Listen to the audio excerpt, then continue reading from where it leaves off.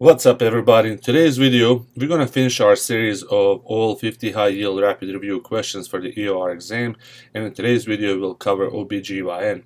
These questions are straight from the NCCPA blueprint for your EOR exam, but you can also use these questions for your PENS prep. So here we go.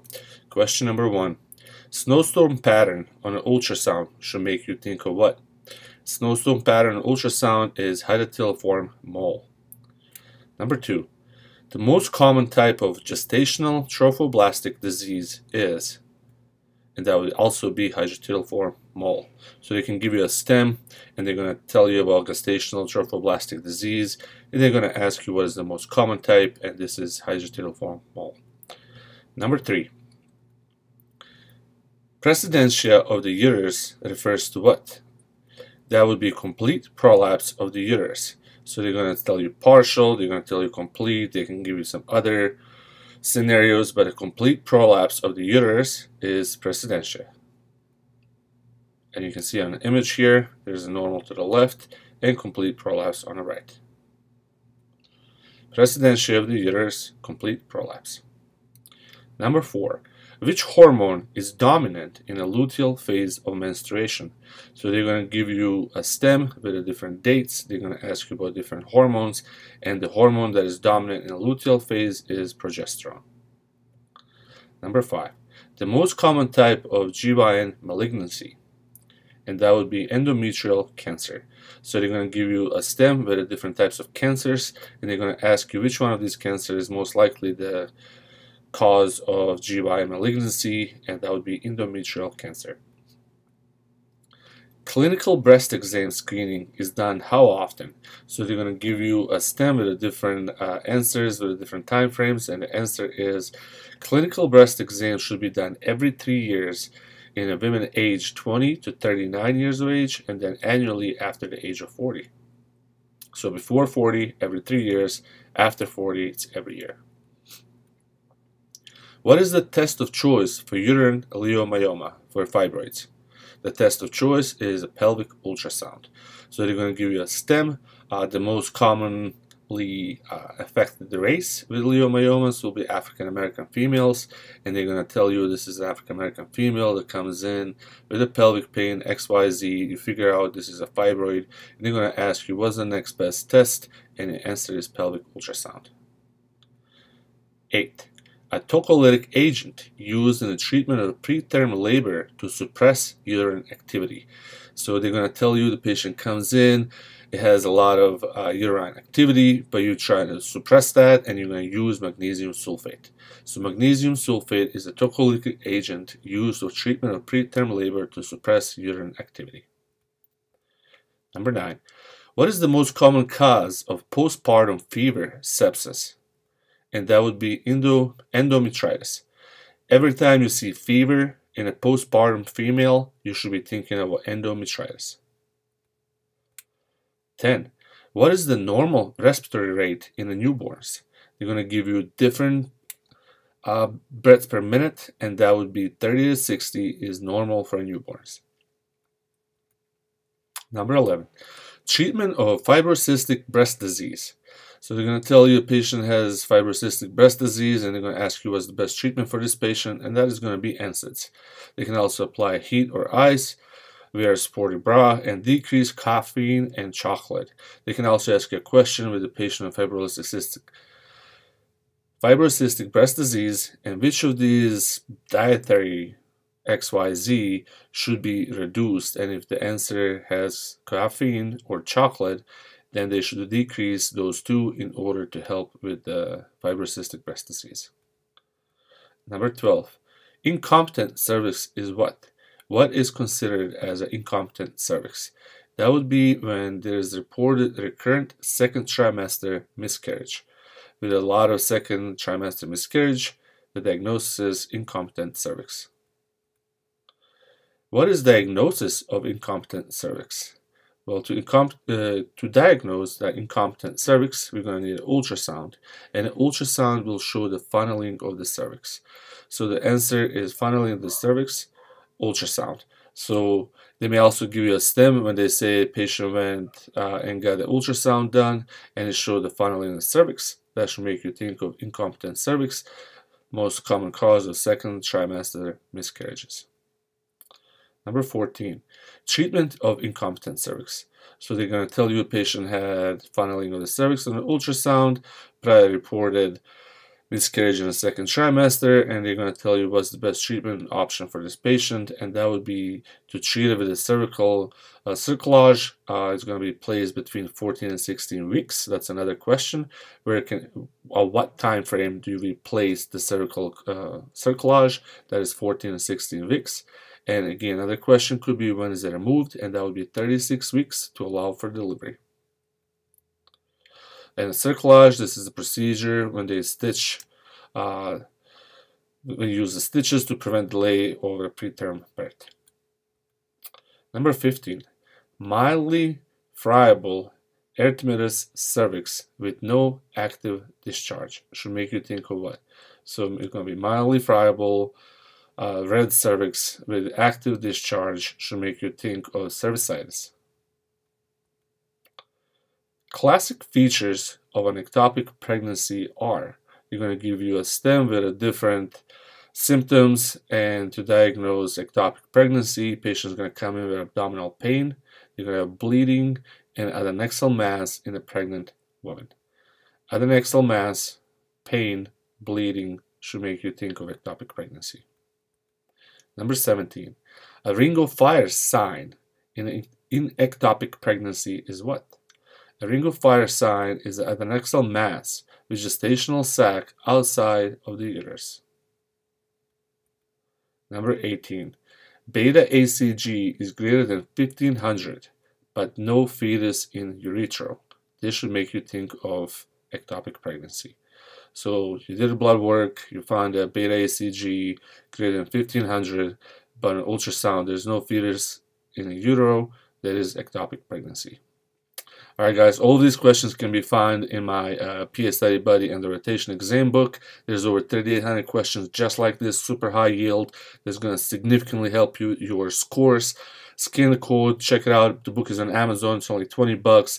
And for those of you that are returning to my channel, thank you very much for all your support. And for those of you that are new, please take a look around. There's video like this on every EOR, and I'm going to make video on every class for Didactic here. You can use all these questions for studying for your pens. You guys are going to do great. And let's continue. 19. Methotrexate for ectopic is only given when? They're going to give you a stem about methotrexate and ectopic pregnancy, and they're going to ask you when can we use this with the different answers, and you're going to say you can only use methotrexate if beta ACG is less than 5,000, ectopic mass is less than 3.5 centimeters, there's no fetal heart tone, and no folate supplements.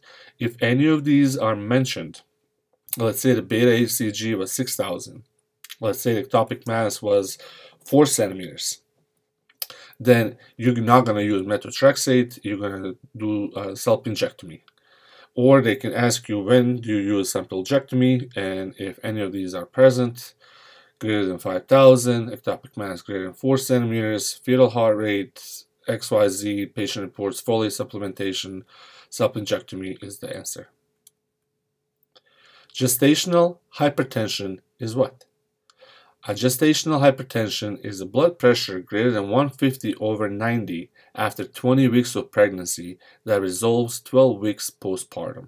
So another question they're going to ask you when it comes to gestational hypertension, how long after delivery can we expect this to resolve? And the answer is 12 weeks.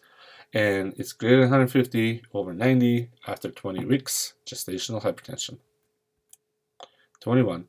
Pre-eclampsia is indication for immediate delivery, but not necessarily by cesarean section.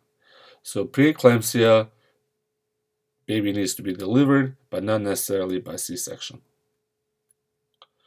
What medication is used in emergency contraception pill?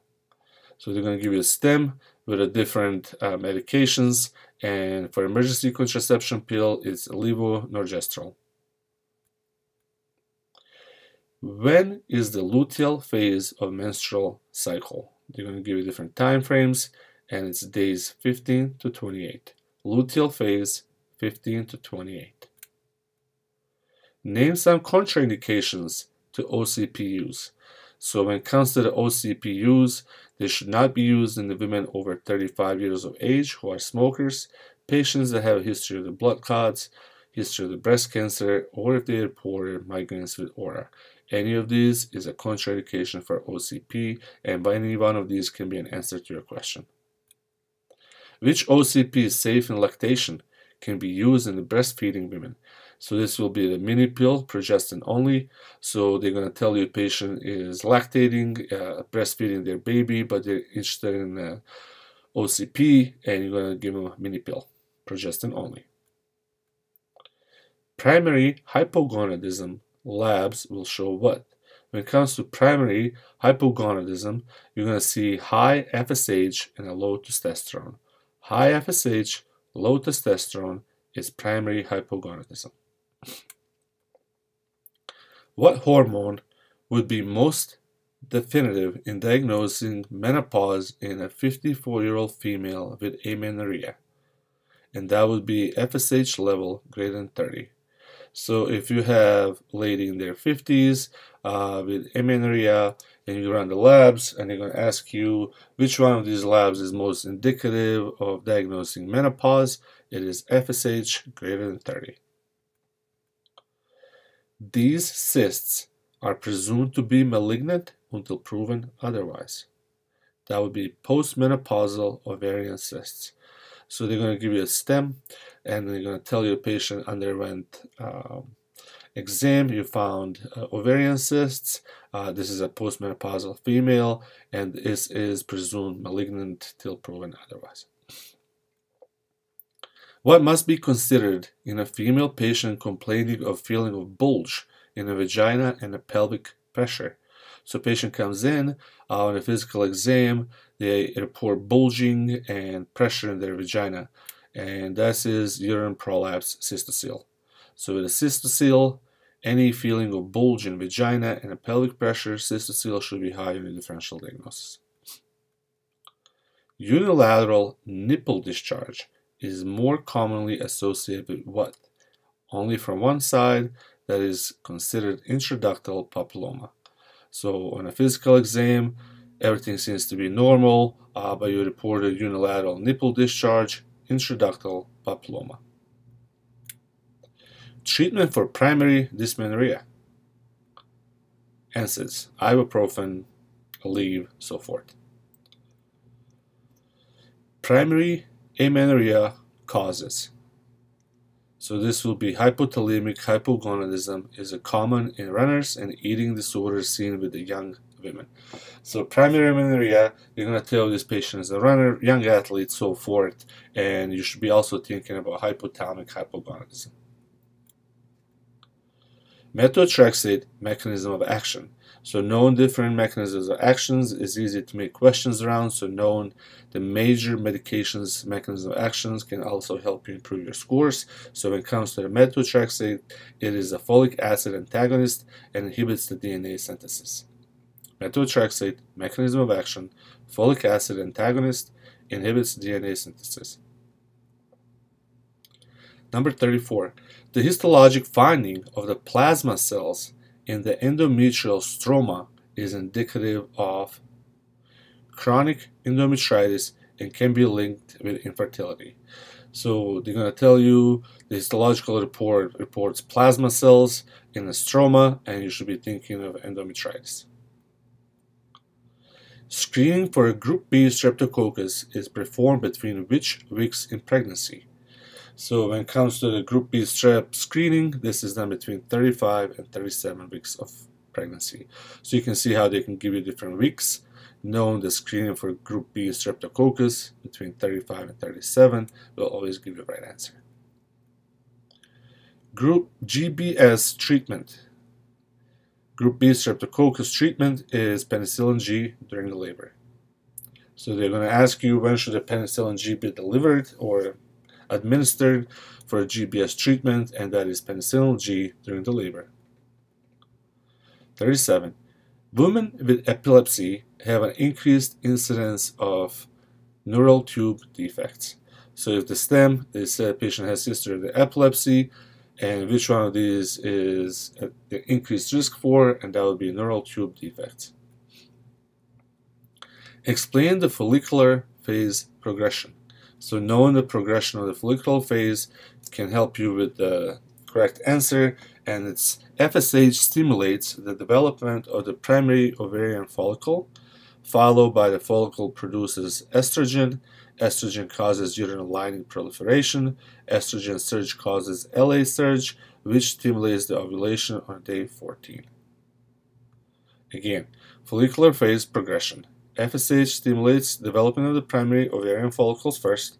Follicles produce estrogen, then estrogen causes uterine lining proliferation, which in turn causes estrogen surge, causes LH surge, which stimulates the ovulation on day 14.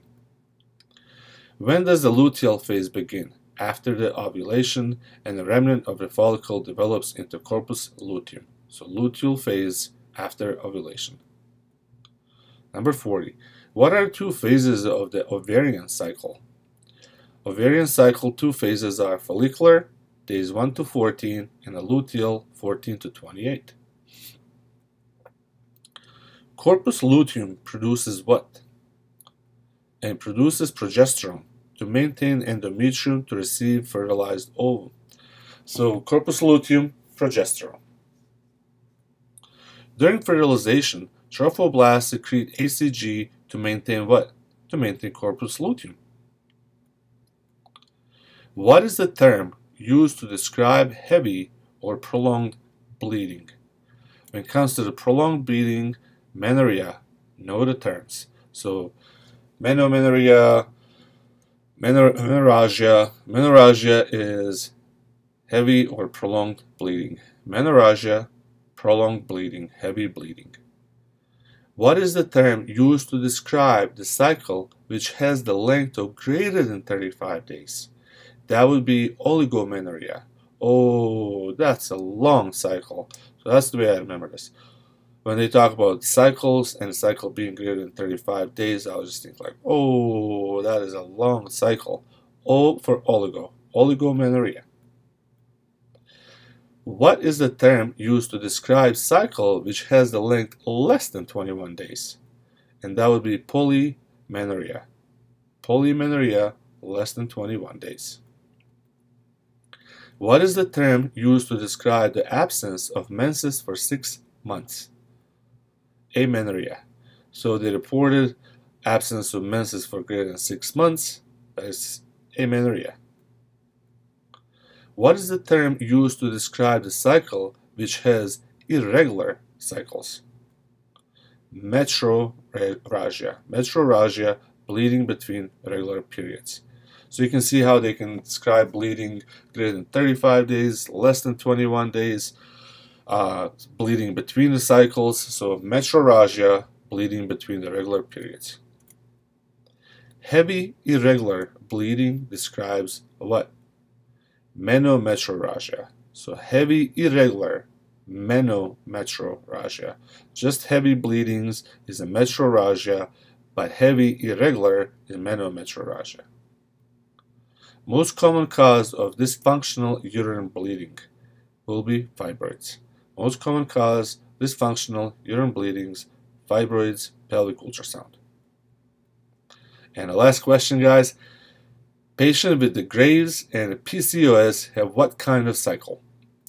They have oligomenorrhea. Oh, that's a long cycle, greater than 35. Graves' disease, that's going to be a sign with the eyes pretty much popping out. PCOS, and there's going to cycle, going to be oligomenorrhea. This is 50 questions straight from the book. Hit that subscribe button. Help me grow this channel. You guys are going to do great, and you guys are almost done. You can use this question study for your pens. I always tell myself, thousands and thousands of people have done this before me, so can I, period. You guys got this. You'll do great.